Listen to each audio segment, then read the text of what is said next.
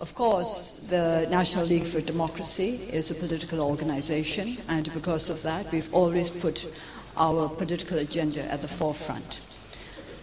For the past 2.5 decades, or nearly 2.5 decades, we have called for peaceful negotiations to settle the problems of our country. Now, an issue which has been of great importance to all of us who are working for democracy in Burma is that of political prisoners. The exact numbers are a matter of controversy. We have our own list, the government has its own list, and other prisoners' associations have their own lists. We have put out our list, which consists of 525. There are rumors, of course, that important political prisoners are going to be released today, but so far these remain only rumors. We do not have any specific information on who has been released, if anybody has been released at all. Another issue which we consider of very great importance to our country is, of course, the matter of internal peace. In July, I issued an open letter addressed to the President U Thein Sein and to various ethnic organizations, asking for a ceasefire and for peaceful negotiations and offering my services if they should be of any use to the process.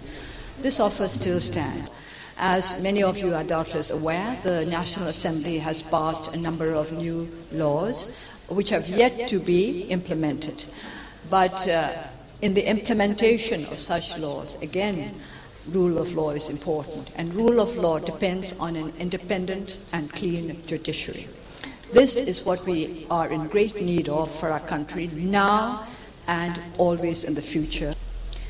Moving on from the political to the more specific issue, the generally political to the more specific issues relating to the National League for Democracy.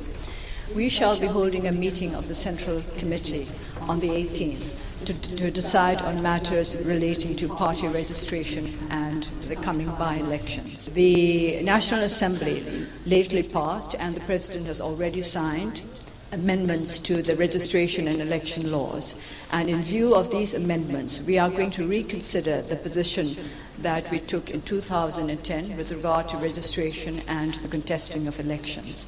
In the realm of social and humanitarian work, it has been very encouraging, especially in the matter of education.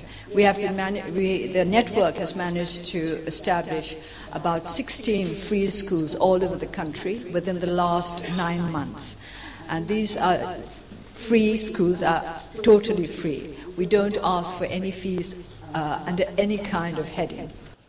I myself believe that if we all are determined to go forward and to take a positive view of developments, even if they are not as satisfactory as we would wish these to be.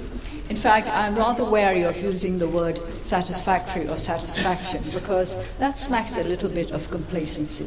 And complacent we certainly cannot afford to be at this juncture.